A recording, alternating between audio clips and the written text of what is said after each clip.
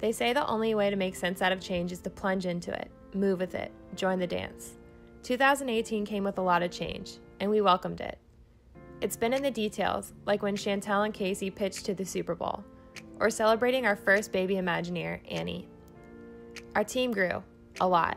12 full-time employees, 2 part-time, and 16 incredible ambassadors. Oh, and a couple furry animals made new appearances too. We acquired new space and had our very first office lease. We created a leadership team. We implemented Dale Carnegie training and started a culture club. Freddie's photography was on a billboard in Houston. We had 7 double tap the cakes, 8 happy hours. 2018 came with a lot of new things, and those things we're really proud of.